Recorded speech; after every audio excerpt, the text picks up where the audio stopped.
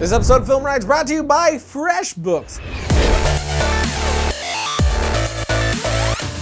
Welcome to another episode of Film Riot's Epic Summer, an actual final episode talking about my latest short film, UFO Yeah. In just 3 days, Seth Worley's latest will be released alongside of his first behind-the-scenes episode. But today, for our last episode, I'll be passing it off to the incredibly talented Mary Poplin, who did a few touch-up shots for the film. Because although the makeup work on our film was pretty fantastic, I thought, due to our extreme schedule, there were a few things that we let slide because we knew we could fix them in post, which is never the way I like to go, but we did have more time in post than we had at the location. So I'll shut up now and let Mary show us how she tracked and fixed some small issues in Mocha. Hi guys, I'm Mary Poplin from Imagineer Systems, and we're going to be going over how to use Mocha Import Plus and Mocha tracks inside of Nuke for Roto Paint. And as you can see, we have some pretty severe makeup challenges to fix in this shot. In this video, I'm covering a breakdown of tracking the chin here and also painting in Nuke.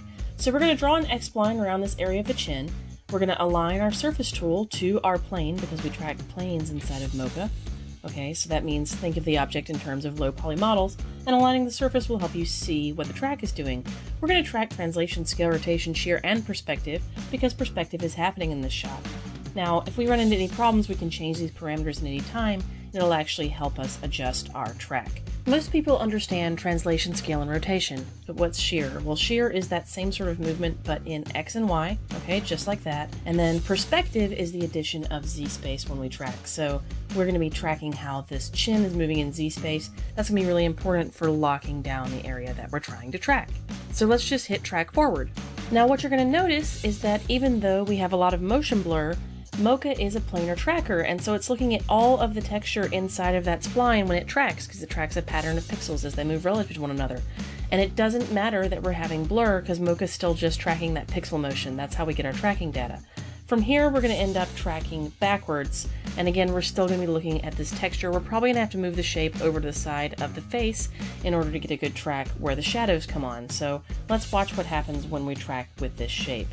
What you're going to see is you're going to see the shadows distort Mocha's track because of the pixel motion. The shadows will overpower the pixel motion moving in this plane, and we'll have to adjust our shape. So you see how that comes off? Alright, so what we're going to do is we're going to adjust our parameters inside of our shape, and we're going to use those to track. So we look for the last area of good data, okay, and then we are going to move our shape over to the side of the face, and we're going to continue to track backwards. And we can move it back and turn perspective off to track a difficult area on the side of the face, but just like any experiment, it doesn't work exactly, so what we're going to do is we're going to try to track a different part of his face and see if we get any better results. This is the basic troubleshooting breakdown of how do you fix a track that's going bad. We're going to end up just tracking translation only and seeing what we get, and we end up getting a much nicer track, okay? But it's still popping a little bit, so what we're going to do is we're just going to drag that over to the side of the face and keep tracking, and then we're going to drag it back once that shadow is sufficiently gone using translation only, and we're going to keep moving our shape around our shadows until we get to a part where I'm confident we can move back to his chin and continue tracking perspective. So we're going to keep tracking backwards from here. What we end up with is a pretty decent track on the side of his face that tracks around the shadow problem and still accounts for his mouth movement. Now this is going to be really important because we have to lock down this track really solid in order to have a nice stabilized area inside of Nuke. To get this to Nuke, we're going to go to Export Tracking Data and hit Nuke Corner Pin. Then we hop back over to Nuke and we click on our read node. We click on our Mocha Import Plus stabilized view, and it builds a comp for us. Now from here, we just double click our stabilized node and we click from clipboard. What that will do is that will bring our corner pin in so that we can put Roto Paint on top of it, and you can see that that area is locked down and I can paint on it inside of Nuke as if it were a Photoshop still frame. Okay, but instead of pulling from one frame, it's going to pull from frames over time. So now what we're going to do is we're going to select this little dot here in the corner of our stabilized view and close the rest of our nodes, okay? And now we're going to go tab and find a Roto Paint node. We're going to select our clone tool. We're going to change our brush size, okay?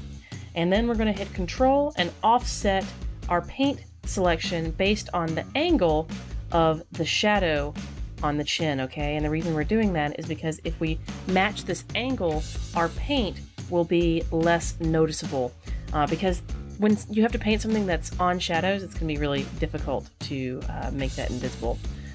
From there, we just create all our strokes, select all our strokes, we go to the clone lifetime, and we go single frame to all frames, and now this will pull from every single frame that's inside of Nuke, okay? We're just going to copy and paste an O-flow here to go ahead and match some of the motion blur of this shot, and then we're going to make a merge by hitting M, and we're going to composite this onto the rest of our tree.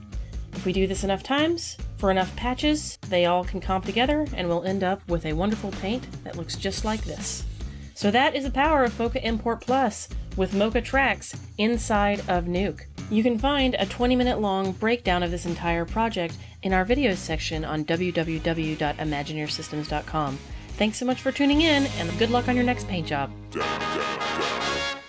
FreshBooks makes things simple, but their specialty is to make your life easier when it comes to invoicing, getting paid, and tracking expenses. If you're doing any freelance work or have a business of any kind on the side or full time, you need to know about FreshBooks. It's an online tool and the absolute easiest way to get all your accounting done super fast. Everyone dreads doing stuff like sending invoices and getting your numbers straight, but that's where FreshBooks will make it really simple. Your clients pay you online, your expenses are automatically tracked as you spend, and all the little details about cash flow are in one place so you always know where you stand. It'll even let you see the full history of any invoice, so you'll always know if your client has looked at your invoice or not. So head over to freshbooks.com/filmriot, and don't forget to enter Film Riot in the How Did You Hear About Us section. Thank you to Mary for doing that for us. Of course, this is a trimmed down version. If you want to see the full in-depth 20+ minute version, check that out right here. Definitely worth a watch. And as always, you can find the lovely people and companies involved with making our film happen in the notes below. And don't forget to swing back to our channel in 3 days for Seth Worley's new short film.